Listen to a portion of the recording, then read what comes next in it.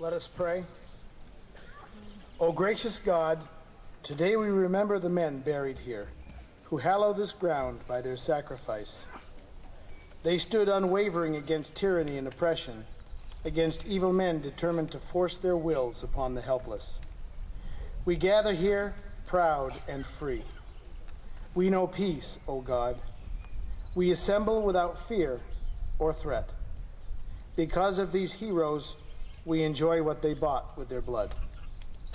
As a new generation, Heavenly Father, may we do no less with our time on earth. Energize us to unfetter those in bondage. Speak for those who have no voice. Provide rest for the weary and bring comfort to those who mourn. And may we never achieve these goals by trading away what these men purchased with their lives. Help us to do what is right, no matter the cost, following the footsteps of those who have gone before us. Hear my prayer, O Lord. Amen.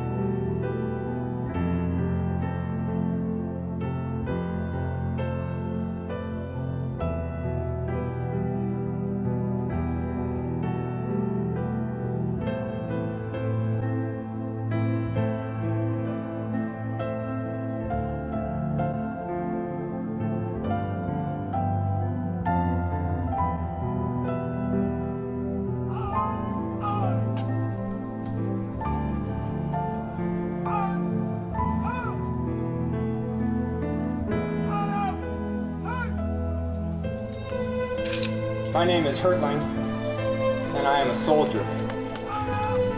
Right now, there are dignitaries, ambassadors, statesmen, politicians, and generals traveling to various battlefields throughout the United States and throughout Europe, and all are speaking about those who sacrificed. But for Sue, my wife, and me, the field here at Margraten will forever symbolize how to best memorialize soldiers. Because we will always remember our visit here last Christmas Eve. You see, we had been invited to attend the Christmas Eve Mass at the Deschartes Cave Complex, a place very close to here. Many of you know of it and have been touched by its story. But for those who don't know the story of the cave, during the bloody winter of 1944, when bitter cold denied respite from the gruesome fighting, and when bombs fell like an incessant rain on friends and foe alike, young men, Dutch civilians, and American soldiers gathered in the Deschartes Cave to celebrate Christmas Eve.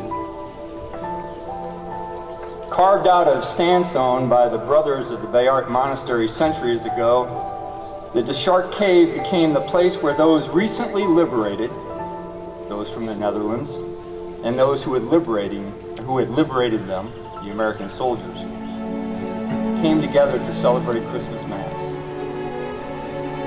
An emotion as conflicted as Christmas in wartime itself was in the air of the cave. Having spent 3 Christmases in combat, I know the feeling. The hope of new and everlasting life balanced with the fear associated with imminent danger. On one side of the cave were the liberated Dutch people, tasting freedom for the first time in 4 years. But the Americans, who were on the other side of the cave, who were resting after months of hard fighting starting at Normandy, had just received orders telling them they would reinforce their brothers near a place called Bastogne. Those young men tempered the celebration of that Christmas Eve night with a sobriety known only to those who know that they will soon face danger. 67 years have passed since that Christmas Eve service.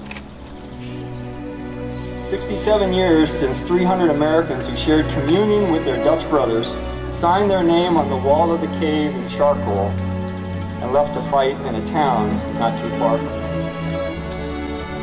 Very few of them would see another Christmas.